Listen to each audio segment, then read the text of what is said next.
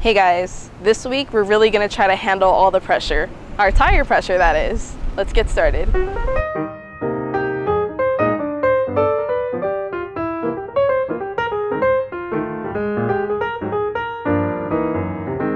Hey guys, it's Kathy from OriginalWheels.com, and today I'm going to teach you how to check your tire pressure using one of these things. You know, these things remind me of a show I used to watch where they had these little pens that they would wave around and then they would transform into something else.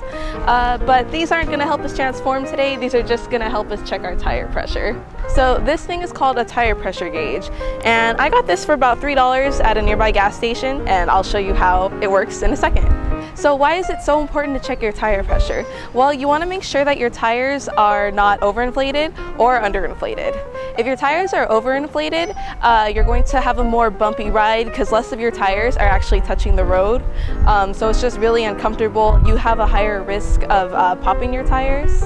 And if your tires are underinflated, it's harder to stop, and you could actually cause tread separation on your tires, which could cause an accident, which, you know, you always want to avoid at all costs. So first things first, you're always going to want to check your tires either in the morning or after your tires have been idling for a few hours. In my case, mine have been idling for about 3 hours, I want to say. So they're a perfect time to check your tires. And the reason for this is if they're too hot, you're going to get an inaccurate tire reading.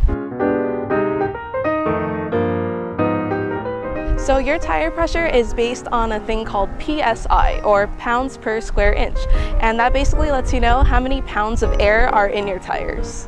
So if you want to know how much PSI your particular vehicle needs, there should be a label that looks just like this in your car.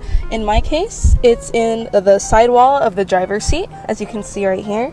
Or you can check your owner's manual. See right there, it says see owner's manual for additional information.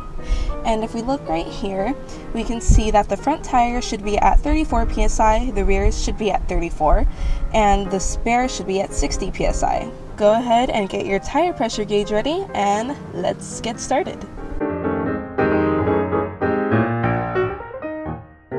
Okay, so we have our tire pressure gauge. Now all that's left to do is check our tire pressure.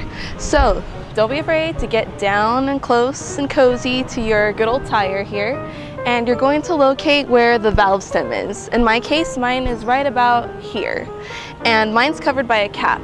So I'm just going to go ahead and unscrew that. I'm going to place it to the side for now so I don't forget it later.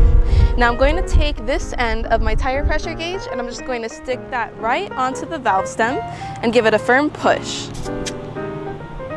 Now as you can see, a little measuring stick popped out, and if you take a look at mine, I don't know if you can see that, but mine says about 34, 33, which is normal for this vehicle.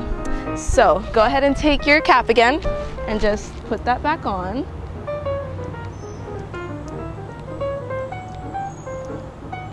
And guess what? That's it. That's how you check your tire pressure. So just make sure you repeat that process for all of your tires, including your spare. So how did you do? Hopefully your tires were at the correct PSI. If not, go ahead and read my blog. I explained what to do if your tires are overinflated and underinflated. I'm Kathy from OriginalWheels.com, signing off.